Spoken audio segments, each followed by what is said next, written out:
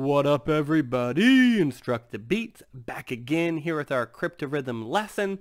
Today we are talking about what are they, right? What is this crazy puzzle over here with letters and not numbers? Some of you watching may be parents who are looking to help your kids whose mean teacher gave them one of these problems and now you're ready to rip your hair out. So our objective today is to understand what these crazy letters mean so that you don't turn into an angry face like this, but instead you are happy, okay? Be happy today after you watch this video.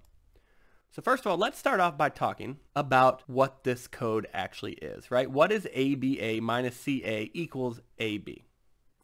A cryptarithm is a mathematical puzzle where the digits of the numbers are replaced with letters. So this is actually just a simple 3-digit by 2-digit subtraction problem, but instead of using digits, we have replaced them with letters. The important thing is that the same letter will represent the same digit throughout the entire problem. So for instance, if you solve this and you think that A would be 3, okay, that means every time you see an A in this subtraction problem, it's going to be a 3. If you think B was 1, every time you see a B, you could replace it with a 1, okay? And so that's something that's really important that a lot of people don't understand when they look at these problems. Now, obviously this is wrong. I wouldn't give you the answer without having you watch our other video how to solve them. And then the third thing that's important is that most of the time, okay, they have a unique solution. There's only one 3-digit minus 2-digit number that will give you this answer, okay? Now, sometimes there are multiple solutions, and typically when you're answering that question, who has ever given you that problem will let you know, like, hey, this has multiple solutions, and if not, we kind of assume that there's only one solution or a unique solution. Let's take a look at the different types of cryptarithms that you might have seen or might be trying to work on right now. Okay, so you just saw subtraction, and actually if you replaced this, really the digits for this, the only digits that work, would be 101 minus 91 equals 10. So A was 1, B was 0, C was 9. All right, if you're like, wait a minute, how did you get there?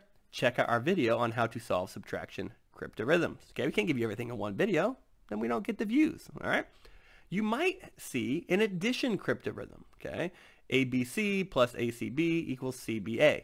And in this case, actually, if you solved it, this is 459 plus 495 equals 954. Okay, you can notice that all the A's are a 4, all the B's are a 5, and the C is a 9, all right?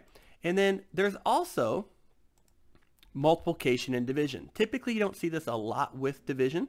Typically, you kind of just see subtraction, addition, and then multiplication. So AB times C equals AAA. If you solved this one out, you would see that 37 times 9 equals 333. Again, for this one, A was 3, B was 7, and then C had to be 9. So all the A's down here were also a 3.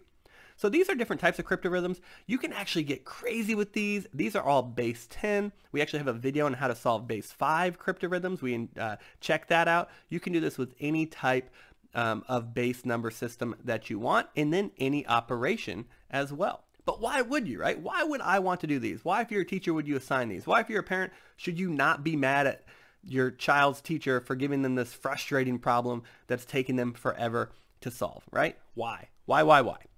Number one, it reinforces concepts of different operations. To be able to figure out what each letter represents, you have to understand, you have to truly understand addition, subtraction, multiplication, and division.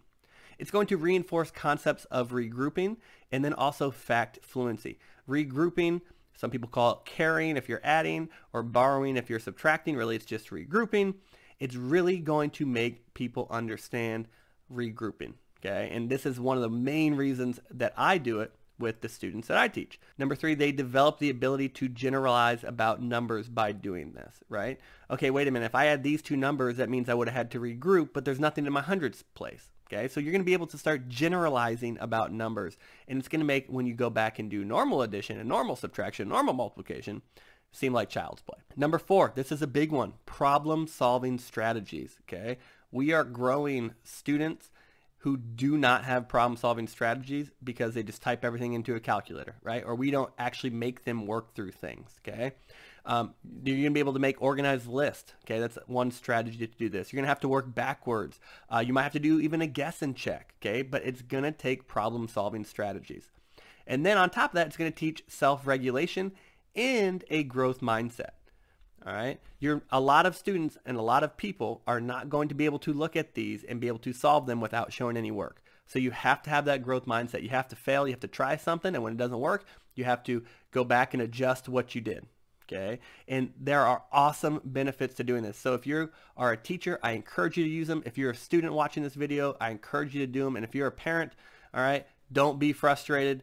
Don't break the pencil in half like this guy just did, right? Let your students struggle with them, and experience these awesome benefits that come with this, okay? A lot of you might be asking, great, but I came here to learn how to solve it.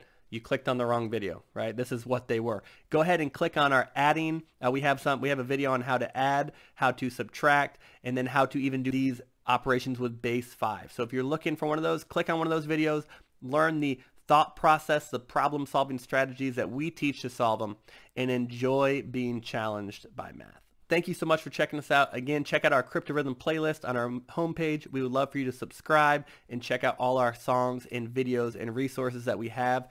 Thank you again. We appreciate you. InstructaBeats out.